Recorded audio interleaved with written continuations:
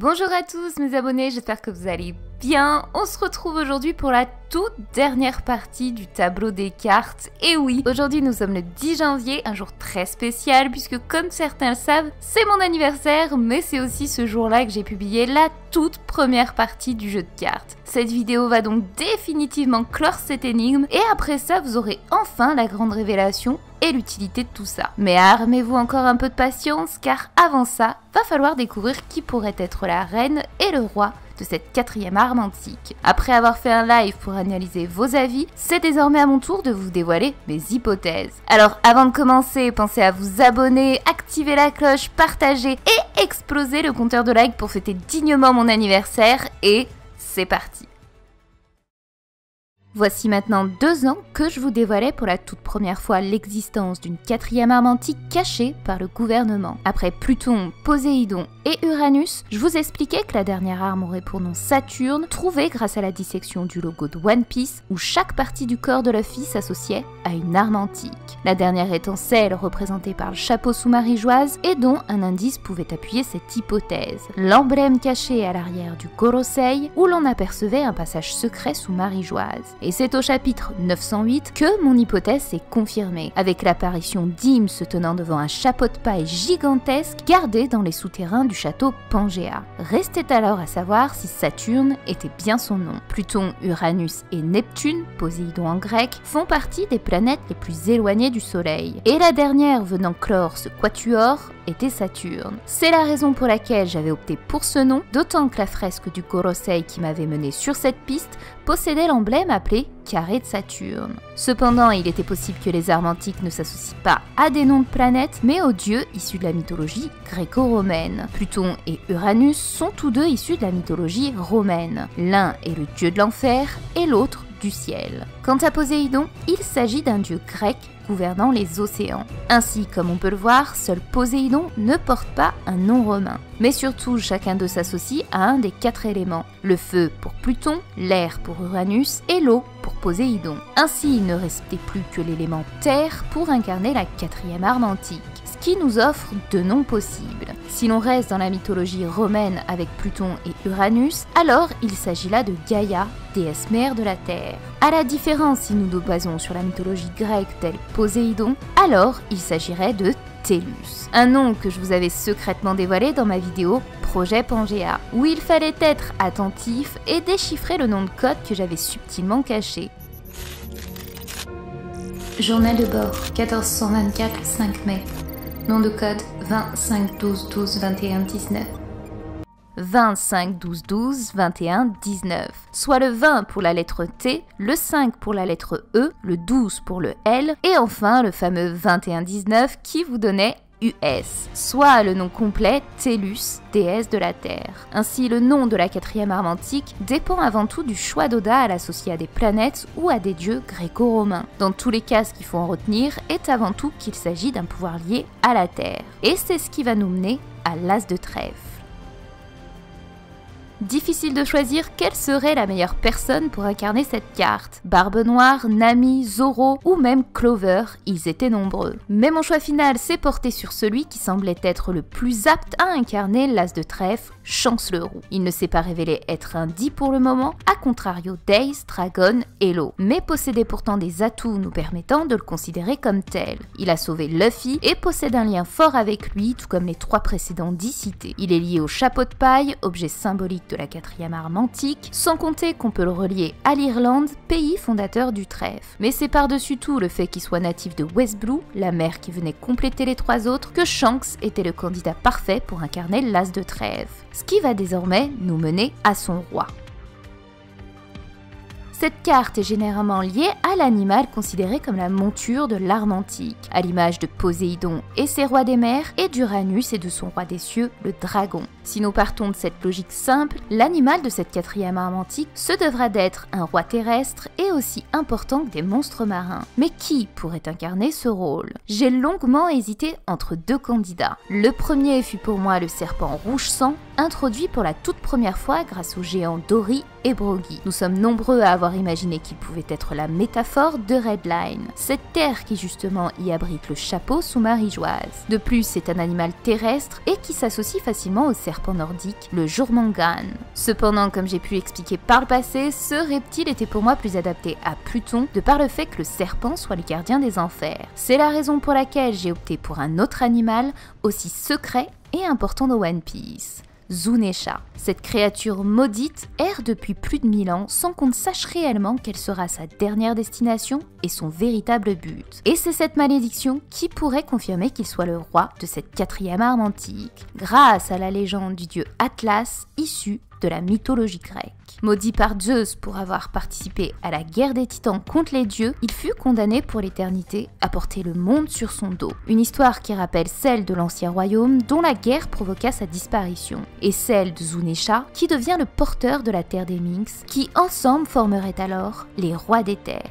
De plus, sa capacité à transporter une terre en constante mouvance rappelle la légende du démon d'Oz nommé aussi transporteur de continents, et qui symbolise le principe de la Pangée, toutes les terres, nom donné au château de Marigeoise. Mais là est toute la finesse du nom de ce pays, puisqu'il s'agit à la fois d'un jeu de mots pour zoo, lieu d'accueil pour les animaux, et de l'autre le nom de Shūeisha, traduit en kanji, le seigneur des éléphants, connu en Inde sous le nom de Ganesh, symbole de chance qu'on peut aisément associer au trèfle. Quant à l'éléphant, il est considéré comme le roi des animaux terrestres, contrairement aux idées reçues selon lesquelles il s'agit du lion. Enfin, Shūeisha est le gardien de l'arbre à baleines, là où trône un rod poneglyphe, tout comme la forêt des baleines, lieu où fut déposé le Noah par les rois des mers, et où il logeait anciennement un rod poneglyphe, clé pour atteindre la mythique île de Raftel. C'est la raison pour laquelle Shūeisha, ce seigneur des temps millénaires, paraissait être le parfait candidat pour incarner le roi de trèfle de ce jeu de cartes. Mais alors, qui serait à même de le contrôler ? Et c'est ici qu'on entre dans la partie complexe, car oui, nombreuses sont les candidates. Avant même de commencer à imaginer des potentielles reines de trèfle, celui à même de contrôler le roi Shūeisha est purement et simplement Momonosuke. Âgé à peine de 8 ans, il fut le seul à entendre et donner l'ordre de à ce monstre de puissance. J'ai une hypothèse pour expliquer ce détail, mais elle mérite d'être traitée plus en profondeur dans une autre vidéo. Il faudra donc encore patienter pour savoir d'où vient le pouvoir de Momonosuke. On va donc le mettre de côté et vous lister les différentes femmes qui semblaient pour moi incarner l'arme antique de la Terre. La première, celle à l'initiative de la malédiction de Shūeisha. Après tout, si les réincarnations comme Poséidon existent, pourquoi n'y aurait-il pas une personne capable de vivre au-delà de 800 ans et ayant survécu au siècle manquant? Car oui, pour connaître la particularité de l'opération de jouvence, du fruit de l'opélopénomie, c'est probablement parce que par le passé, elle a dû être utilisée sur une personne. Et pourquoi pas celle qui avait le pouvoir de jeter un sort fatal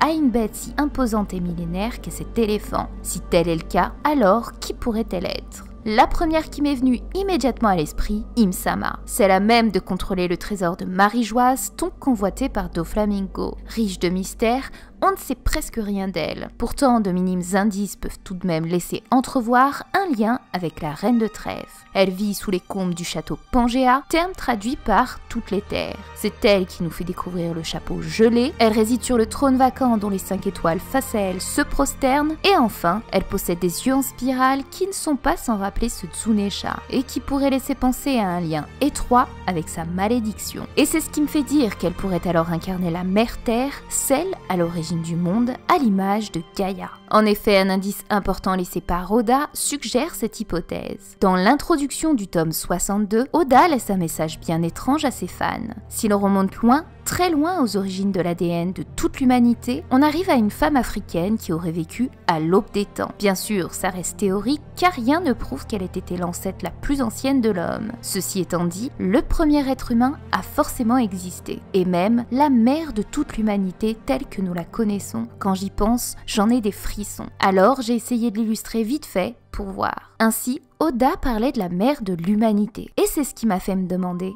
Et si cette femme était Im-sama? Cela prendrait alors tout son sens pour bien des choses. Elle gouverne et vit sur la terre de Marie-Joise, un nom qui dans la religion symbolise Marie, la déesse mère dans le christianisme. Quant à la description de cette femme noire, elle est mentionnée dans l'hindouisme comme étant Parvati, aussi connue comme épouse de Shiva et mère de Ganesh, l'éléphant associé à Shūeisha. Dans ces textes sacrés, il est important de comprendre que les dieux et déesses se réincarnent sous d'autres noms. C'est le cas de Parvati qui deviendra Lalita. Cette déesse symbolise la joie divine, rappelant l'épithète de Marie-Joise qu'on peut traduire la joie de Marie. Elle vit au mont Mère, montagne sacrée située au centre de la terre, à l'image de Redline, Lojan Im. Enfin, le siège sur lequel elle préside est d'une ressemblance frappante à celle du trône vacant.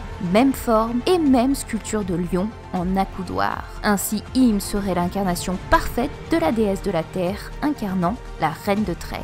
Quant à la créature légendaire qu'on pourrait lui associer, à l'image de Poséidon avec la sirène, l'ange avec Uranus et le démon avec Pluton, eh bien ici, il s'agirait tout naturellement de la créature à l'origine de la Terre, l'humain. Cependant, une autre race pourrait tout de même lui être associée et nous permettrait d'imaginer une autre candidate pour incarner la reine de trêve, la princesse de la tribu aux 3 yeux.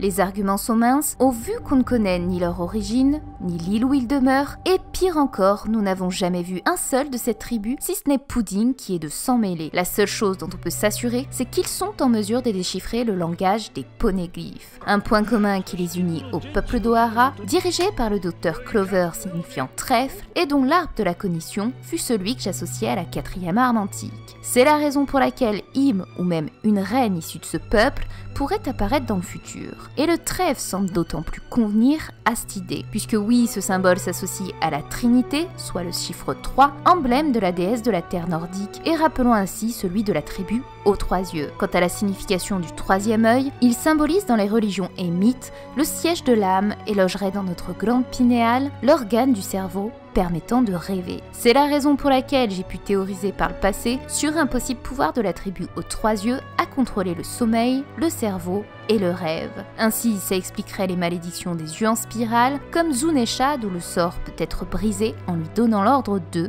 tel le pouvoir de l'hypnose. Akuba n'apparaissant qu'après que Cavendish s'endorme, ou encore Mihawk au design rappelant celui d'un vampire et dont la légende explique leur capacité à ne jamais dormir. De l'autre, l'événement mondial se déroulant à Marie-Joise porte pour simple nom la rêverie. Enfin, le seul détail notable entourant Im était la chambre fleurie où on la retrouve entourée de papillons. Et cet insecte symbolise dans les mythes Psyché, personnification de l'âme. Ainsi, la race mythologique de la reine de trèfle pourrait être associée en toute simplicité à la tribu aux 3 yeux.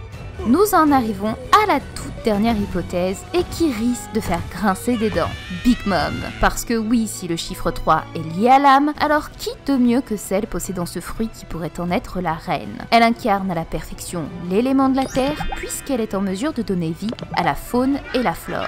Quant à Gaïa, déesse de la terre grecque, elle en est sa parfaite personnification. Elle en porte le nom Big Mom, son ancien mentor se nommait Mother, mais surtout, elle est le personnage ayant mis au monde 88 enfants de chaque espèce, une véritable prouesse dans le monde de One Piece. Mais par-dessus tout, malgré qu'une grande partie de sa vie nous ait été dévoilée, une énigme réside, sa naissance. On ignore la raison de son abandon par ses parents, ni quel pouvoir destructeur réside en elle. D'autant quand on voit qu'à peine à 5 ans, elle a été en mesure de brûler une île entière et tuer à main nue un géant de 344 ans. Et les géants sont justement la thématique principale de notre 4e arme antique au travers la mythologie nordique. Ce qui nous permettrait de désigner cette race comme la dernière pour compléter notre tableau et ainsi former avec l'ange, le démon et la sirène la parfaite combinaison des personnages légendaires. Malgré tout, même si Mama semble être une parfaite candidate pour incarner la déesse mère, je trouve qu'Im correspond quand même davantage à ce rôle. Reste à savoir dans le futur qui sera la reine de trèfle parmi Im, la princesse aux 3 yeux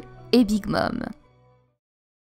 On va désormais clore ce tableau avec les 3 dernières cases manquantes, l'arche, l'arbre et la pierre précieuse. Les 2 dernières cases avaient été développées durant ma vidéo sur l'as de trèfle. Il s'agissait donc de l'arbre d'Ohara, associé à l'arbre de la connaissance du bien et du mal, ou celui de l'Yggdrasil, arbre monde dans la mythologie nordique. Quant à la pierre précieuse, la dernière manquante était l'émeraude, en référence à la cité d'émeraude évoquée par Bellamy au chapitre 224. Ainsi, il ne nous restait plus que l'arche capable de sauver le peuple de la Terre. Après Maxime, l'arche céleste liée à Uranus, l'arche d'alliance associée à Pluton, et enfin l'arche Noah pour Poséidon, restait en toute logique celle de la 4e arme antique. Et il existait justement dans les mythes nordiques une arche qui dans les géants au terrible combat du Ragnarok, dont le terrible Loki sera à sa tête. Un personnage qu'on retrouve justement dans One Piece, mais surtout un navire identique à celui des géants d'Elbaf.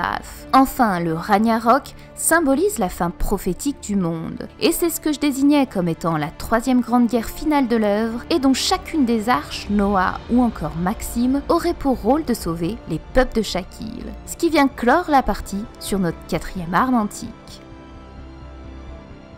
Pour conclure, nos jeux de cartes de trèfle se composent donc ainsi. La 4e arme antique porte pour élément la Terre et a pour nom Saturne si les armes antiques sont liées aux planètes ou Gaïa, Tellus si ce sont des dieux gréco-romains. Sa couleur est celle du vert en accord à sa pierre précieuse, l'émeraude. L'as est représenté par Shanks venant de la mer de West Blue. 3 reines sont envisageables et portent une race différente. Im, que je considère de la race humaine, la princesse de la tribu aux 3 yeux issue de la race du même nom, ou Big Mom associée à la race des géants. Elle serait en mesure de gouverner les rois des terres, Shūeisha pouvant ainsi inclure les Minx. Concernant l'arbre associé à cette 4e arme antique, 2 noms sont ressortis. L'arbre d'Ohara, aussi appelé arbre de la connaissance dans la Bible, et l'yggdrasil, arbre sacré des mythes nordiques. Enfin, à la dernière case venant clore ce tableau, l'arche Neglfar, conduit par les géants lors du Ragnarok. Ainsi, plus que d'avoir complété la 4e arme antique, nous venons de conclure le tableau des cartes. Et il est désormais temps pour vous de connaître la véritable signification qui se cache derrière tout ça. Alors préparez-vous, et même si vous le faites, de toute manière, vous le serez toujours pas assez. Parce que croyez-moi, les prochaines révélations qui vont être faites risquent de vous laisser sans voix. D'ici là, portez-vous tous bien, pensez à manger une petite part de gâteau en mon honneur, et on se donne rendez-vous dans quelques semaines pour le chapitre 1001 de One Piece. Je vous embrasse et prenez bien soin de vous.